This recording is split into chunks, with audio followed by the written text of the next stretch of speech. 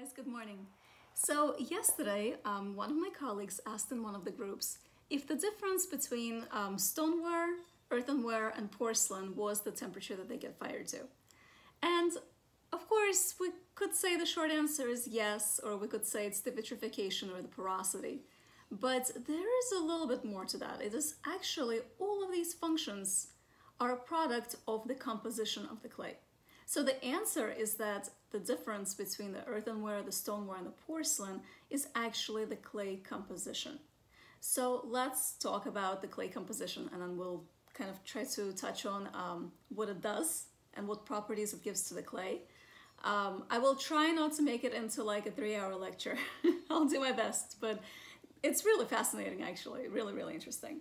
So in the past I have made videos where I have kind of alluded to the fact of like how the clay forms, and I made some really sweeping generalizations saying, for example, that kaolins and ball clay is the same. They're not. They're similar, they're cousins, but they're not. So let's go back into it, okay? Let's talk about it. So where does the clay come from? So you start out with a rock, right, on a mountain. And it can be something like granite, anything that has silicates in it. So it will decompose into your metal oxides. And oh, by the way, and why does it decompose? Because it comes from deep inside the earth. So the chemicals that are stable deep underground with the heat and the pressure there, when they surface, they're no longer stable. And now all of a sudden they have to decompose to become stable again.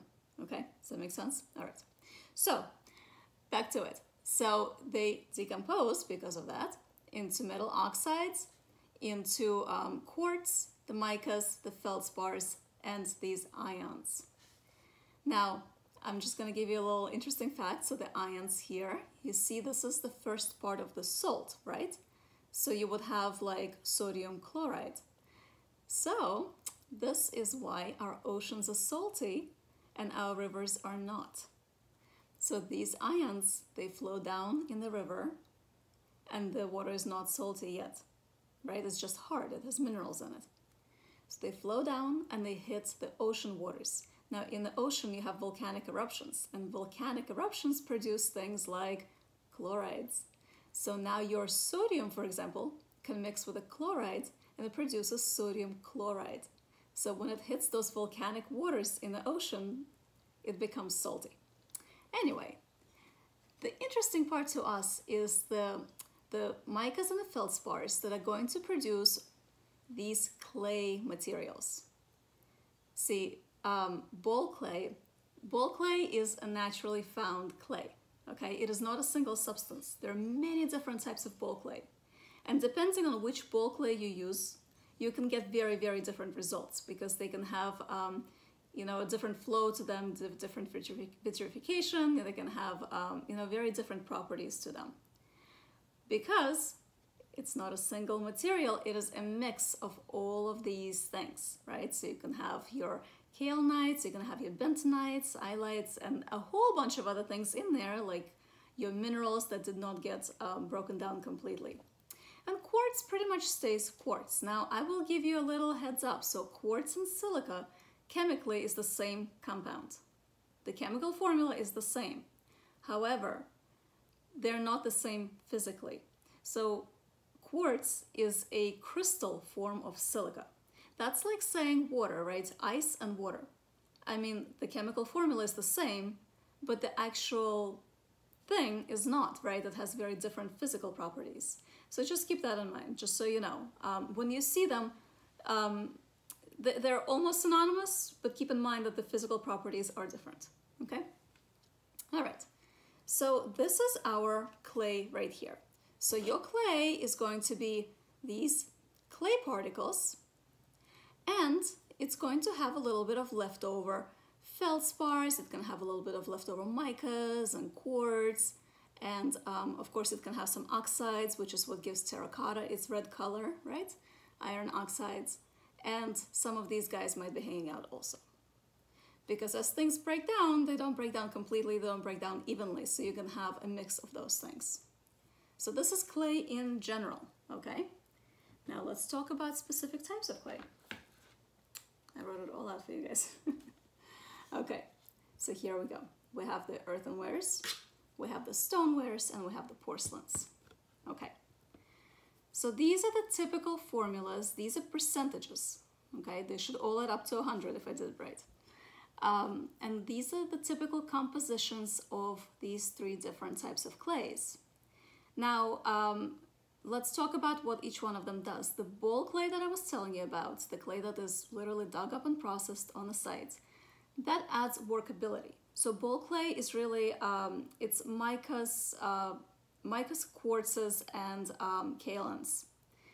And it's a mix of those things, and it adds a lot of like plasticity, and it prevents your clay from being short, okay? Now, your feldspars here, the feldspars are really important. The feldspars are important for vitrification. So these are the guys that are going to get really, really fluid, and they're going to fuse everything together in your clay. Your quartzes, you would think, right, that silica contributes to vitrification, and it does contribute, but it actually has more to do with the glaze fit.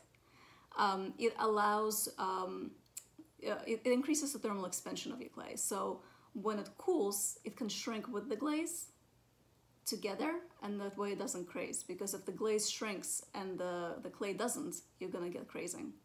So, quartz is has to do more of thermal expansion of your clay.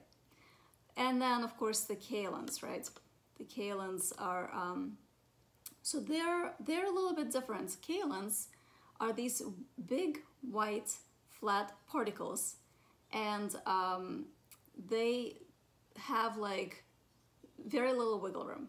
I'm trying to like think of like the most non-scientific way of saying it, but basically they're really, really hard to melt. It's the essence of the clay itself, minus all the workability, minus all the plasticity. It's the harsh chemical itself, and they're actually used in grogs, and they're used in your kiln washes. I think it's like 50% kaolin. So, so what are the differences? What do we see here? You can see I wrote low fire, high fire, why? Okay, so notice one big difference. The earthenware and the stoneware both have ball clay, right? Stoneware has a lot of it, earthenware has, or earthenware is like a good mix of all things, okay? But porcelains do not. They don't have ball clay. They're very pure, okay? Porcelains they're really just almost like quartz, kaolin, and feldspar. In order to make them workable at all, so we can make anything at all with them, what we add is the bentonite. So that's one of those little clay materials from the decomposition chart that actually stay very white, but they do add workability to the clay. So that makes porcelain very special. Now, the other thing is you have to look at your feldspars, right? The feldspars is your vitrification. So the feldspars for the earthenware and the stoneware are fairly low, but you see a jump when you get to porcelain. That's because porcelain, when it's fully fired, it's going to fuse almost glass-like. There's a lot of feldspars in there. They're going to flow and fuse everything. And that makes it a very highly vitrified clay. Quartzes, you know, we're gonna kind of, well, I don't want to skip it. I really want to talk about everything, but it's not really possible. But we need a lot of quartzes in earthenware, because earthenware is very, very porous. And so you worry about glaze fit quite a bit. Stoneware it's pretty good by itself. It doesn't need a lot of help, so we don't need a ton of quartz. Porcelains, however, they don't shrink a lot because they're almost pure kaolin, so you have to add a lot of quartz to it so that we can glaze them. Otherwise, I mean, you could fire it without the glaze and it would be fine if it didn't have so much quartz. But if you want to glaze your porcelain, you're gonna need some quartz in that clay. And then, of course, the kaolins, right? That's the super fancy and obnoxious guys. So in earthenware, you see about 25%, is that what I wrote? Yeah, 25%. Stoneware much higher, which is why it's much tighter clay body. It's 40%, and porcelain, of course, is the highest. So because of these chemical properties of each of these ingredients and the mix that is created, your earthenware is going to be a very low fire clay. It actually will not vitrify. It doesn't have that flowing glass-like structure that then solidifies as the kiln cools. Matter of fact, it's called sintering. So the way earthenware is held together is the particles themselves just kind of get bonded to each other, as opposed to porcelain where they get fused together with feldspars, okay? So earthenware, if you break earthenware, it almost crumbles. Like think about terracotta, right? When you break off a piece of a terracotta pot, it has like almost like a like crumbs like texture to it. Where stoneware and porcelain is really more glass-like, especially once you get to porcelains. You know, it's really breaking a piece of porcelain is almost like breaking like a piece of like solid glaze. You know, it's that type of texture. So earthenware gets fired at a low temperature. It will actually bond and blister if you fire it higher. Stoneware and porcelains get fired much higher.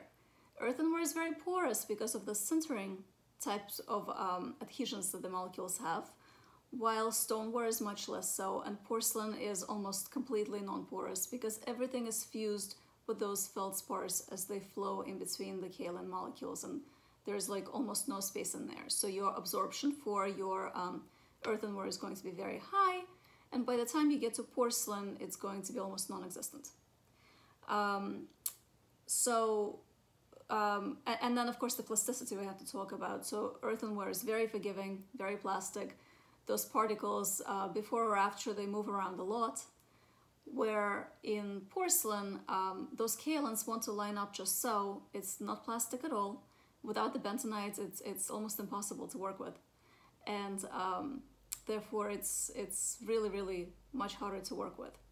But the end result though, with earthenware, you have a more colored clay. You know, it's got these earthy, beautiful textures to it.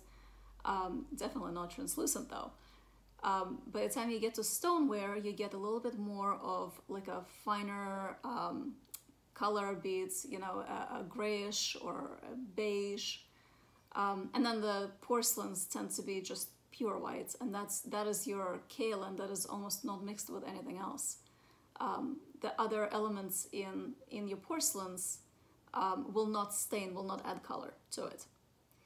All right, so that is the difference between the earthenware, the stoneware, and the porcelain. It is the composition, okay? And the composition comes from basically knowing each one of those things that the original rock on the mountain broke down into, knowing what they do and what physical properties they will add to the clay body. And we mix them in such a way that we achieve certain properties, okay? And they each have their pros and they each have their cons. But this is the difference between the three main clay bodies. I hope that was helpful. I know I omitted like so much. It's so hard to cover it. It's really a semester's worth of information. And mineralogy is just fascinating.